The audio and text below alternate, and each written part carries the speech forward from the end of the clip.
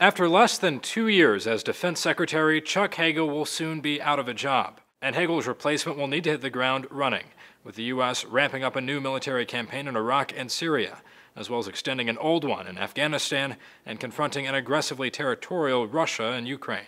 Media outlets are circulating a short list of potential candidates, and it really is a short list, with just 2 likely contenders consistently getting mentioned.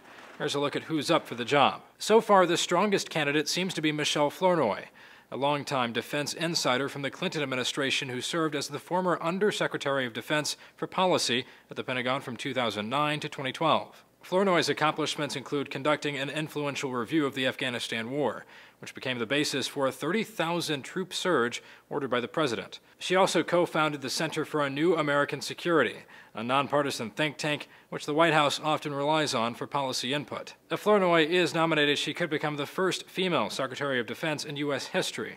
One foreign policy writer who worked under Flournoy at the Pentagon wrote in 2012, the former Undersecretary's experience and vision make her a great pick for the job. She knows where the department's lean and where there's fat. She knows what can safely be cut and where we need to invest. The next prominent candidate is another Clinton-era Pentagon fixture, Ashton Carter, who was the Deputy Secretary of Defense from 2011 to 2013 and the Undersecretary of Defense for Acquisition before that. His previous jobs have given Carter a lot of first-hand experience managing the day-to-day logistics of the Pentagon.